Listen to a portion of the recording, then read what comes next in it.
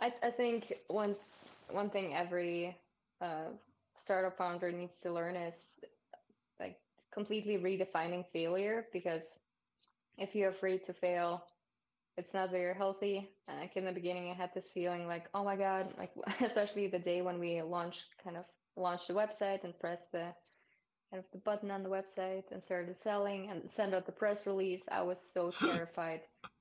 I'm like, oh my God, now my pictures and then in the news and we're actually officially launched. And I was so afraid of like, oh my God, what if our customers will hate our boots, and what will people think if we fail?